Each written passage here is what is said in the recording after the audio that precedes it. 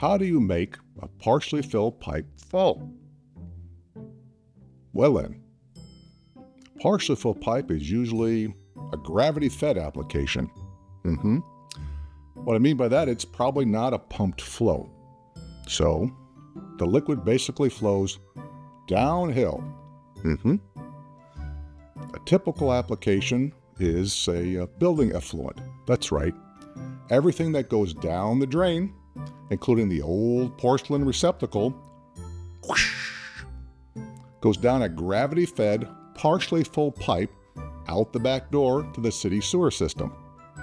Well then, the typical flow meter needs a full pipe. One way to address this is to install a trap. You know, a trap.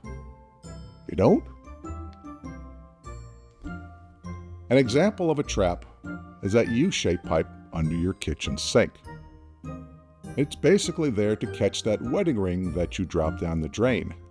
Well, that full pipe section is there primarily to keep the sewer gases from coming up. Whew! Using the same concept, you can modify this plumbing configuration for your project to always make a partially full pipe full without restricting the flow, thus giving you a full pipe condition to install your flow meter. Now, note, the trap does not alter your flow rate, but because it's still a gravity-fed application, it'll probably be low flow rates. So keep this in mind so when you select your flow meter. An example of low flow meters would be a magnetic flow meter or a clamp-on ultrasonic flow meter. Now, if you don't have the ability to make these modifications, well, then you will need to consider an open channel or an air velocity flow meter system, which we'll talk about in another episode. So, did you enjoy this video?